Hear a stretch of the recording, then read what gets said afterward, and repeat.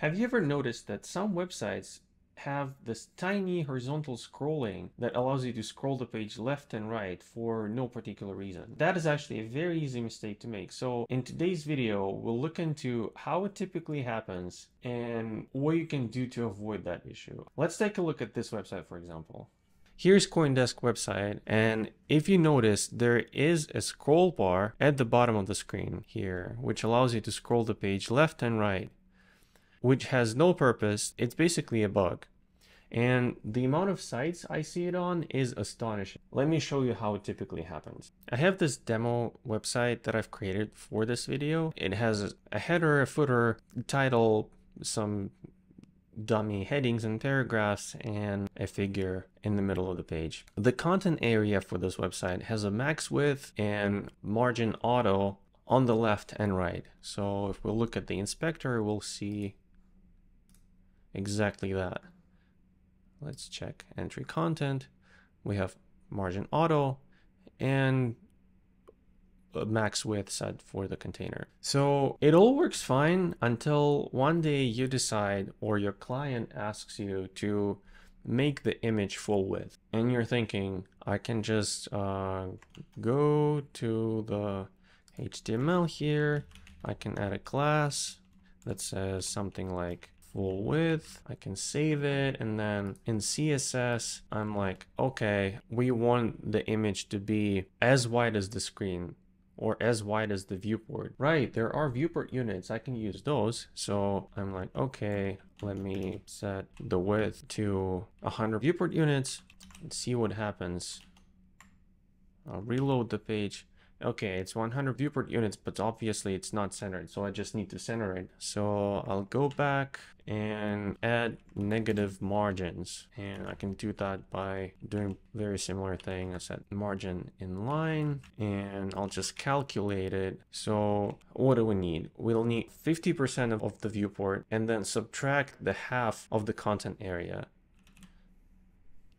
So we'll do just that, and we need a negative value, right? So we'll just do -1 multiplied by this value. Or if you want to be very concise and smart, we can actually reverse the values here, and it would do the same thing.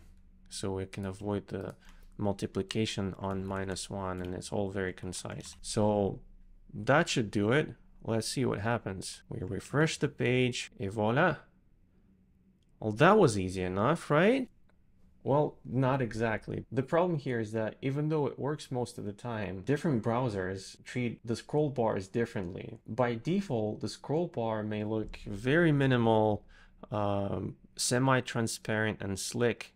As you can see, as I scroll the page, it's on the right, and it doesn't take any space on the screen. But in other systems, it may look less cool and actually take space on the screen. And that space is taken into account when we use viewport units. So essentially what happens when you set the width of the element to 100 viewport units, you're saying make it as wide as the screen, including the scroll bar. But when the scroll bar is present, there is less real estate on the page because that space is taken by the width of the scroll bar itself. So there's not enough space for the element to fit on the screen, and that is causing the horizontal scrolling. Now, if you're on a Mac, what I want you to do is open System Settings and go to Appearance and change this setting that says Show Scroll Bars to Always. Now let's go back to our website and see that that approach that we just took to make this full width creates the horizontal scrolling. And that's something we want to avoid. Anyways, now let's talk about solutions. Now, solution number 1 is CSS-Only, but it doesn't work all the time. It is my favorite though, because not only it's very compact, it also shows your fundamental knowledge of CSS. So let's return to our demo. Oh, and by the way, I would probably style it like this to only target the immediate child of entry content. But anyways, back to the solution. As you may know, in horizontal writing mode, basically languages like English, all block elements take all available space in the inline direction, basically left to right. So let me disable this for now, and also disable the max width and margin inline auto on entry content and show you what I mean. I'll go back here, refresh the page, and as you can see, all elements on the page are now full width, including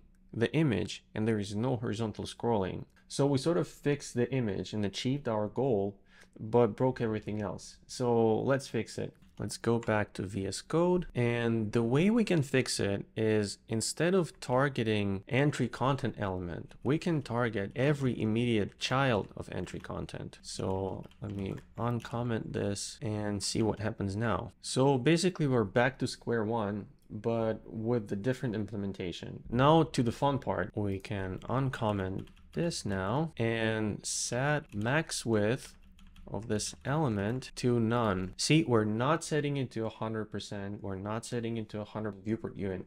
We're just setting it to its default value, basically resetting it to a default behavior so it can span from one edge of the screen to another, taking all available space. And let's see what happens. I refresh the page and everything looks as it should. Headings, paragraphs are centered, but our image is full width and there is no horizontal scrolling. So that is solution number one.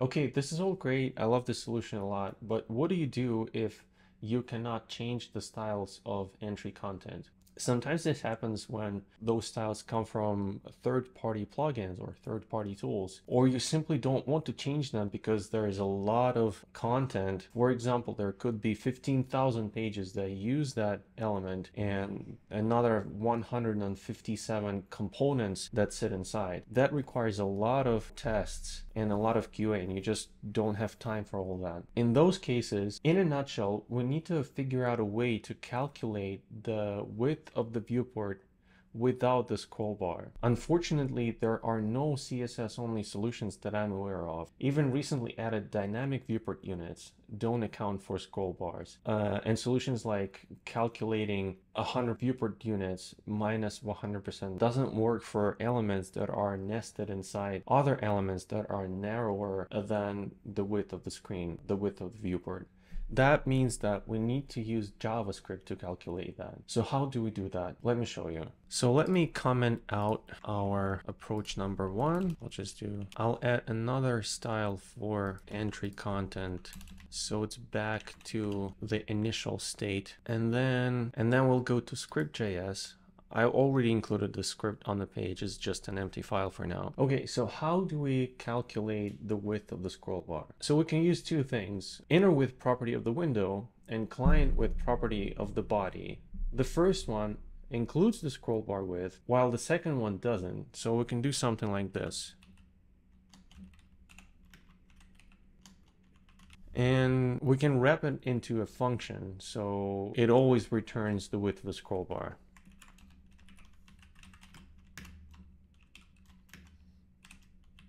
Something like that. Now that we have this function, we can use it to set a CSS property on the body that will hold the value of the width of the scroll bar. Here's how we can do it. We do document body style set property, and we can call it scroll bar width, and the value would be something like this. So we are using this function here.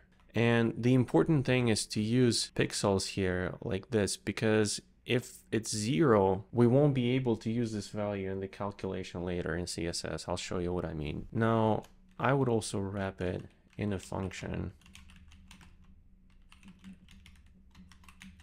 called something like this. I'll probably wrap it for readability. Maybe this one too for consistency. Okay, now that we have this function, we can attach it to DOM content loaded event, so it fires when the content is rendered. That's pretty much it. There are a few edge cases that I want to mention, but we'll get to those in a second. Now, let's see if this actually works. Notice how the body doesn't have anything right now, and if I refresh the page, it has scroll bar width, undefined, and undefined VX. Okay, I made some sort of mistake, I think. Right, I need to return the value. Okay, let's try it again. Cool, now it says 15 pixels. Perfect. I would clean this up and wrap the whole thing in an iffy to not pollute the global scope. So let's do that.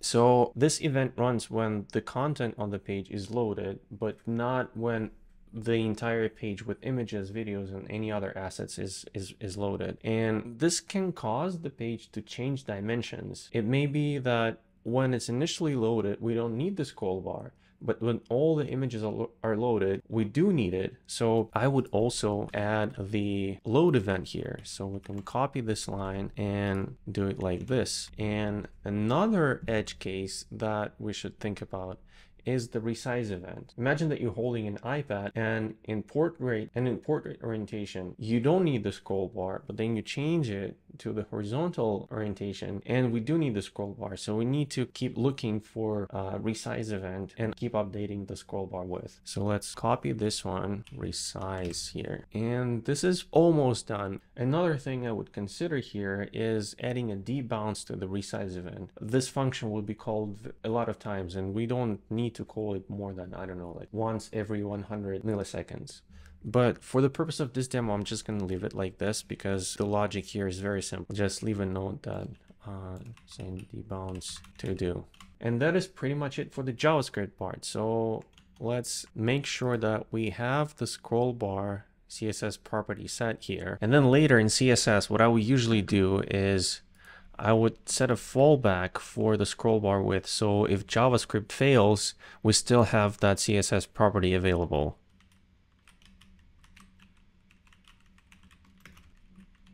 And now that we have this fallback, we can go ahead and style the image element. So let's do that right here. First, we're going to set the width and the margins. Now let's check if it works. So we have our page here, scrolling to the image. Now let's refresh. And it's done. If we inspect it, we'll see that we have our styles here. And if we click on the scroll bar, it is actually set to 15 pixels. And the value comes from the scroll bar width set on the body. And this is it for our JavaScript solution. So basically anytime I want to use the full width of the viewport, I use this simple calculation and it doesn't cause horizontal scrolling. Thank you so much for watching. I hope you learned something new today. If you did, please like the video and subscribe to the channel, and I will see you in the next one.